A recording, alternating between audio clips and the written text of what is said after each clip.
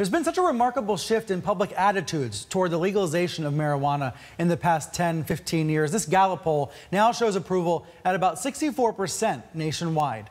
So earlier I asked Gupta how much he attributes journalism, media coverage of this topic to the shift in opinion.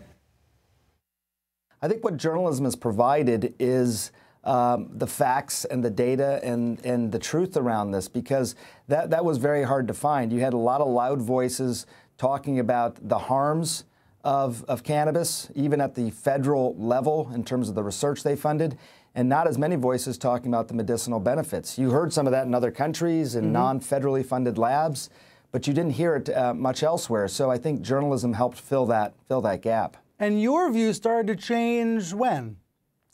My view started to change about 5 years ago.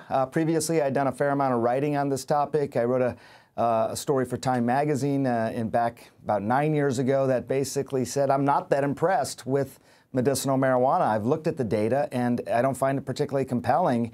About 5 years ago, I realized something I think very important that I think has a parallel to media as well, Brian, and that is that when I looked at the macro view of medicinal marijuana in this country, and I started looking at all the scientific literature, which is where I start, 94%, we calculated, 94% of the studies were designed to find harm. What is the risk of addiction? What is the risk of cancer? What are the side effects?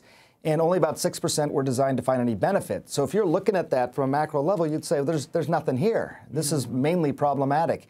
And I realized that was a problem upstream. Studies designed to find benefit were not getting funded. Researchers could not conduct those studies. It was preordained as a substance that has no medicinal value. That's when I started to say, well, what's going on here? Looking at patients, going to other countries, looking at these other labs. That's when it started to change.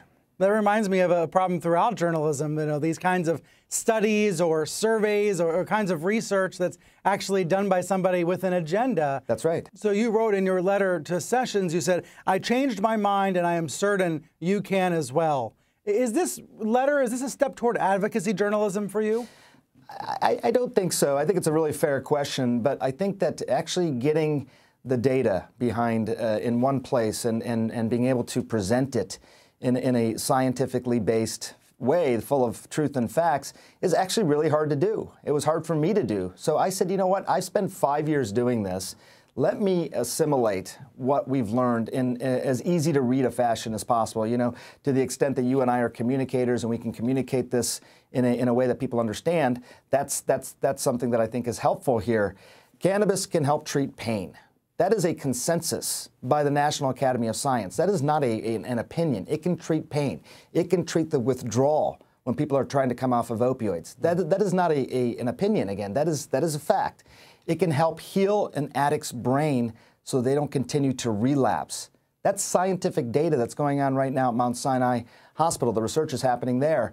These are facts, and I think it's important for someone like the Attorney General and other people within the administration to know this.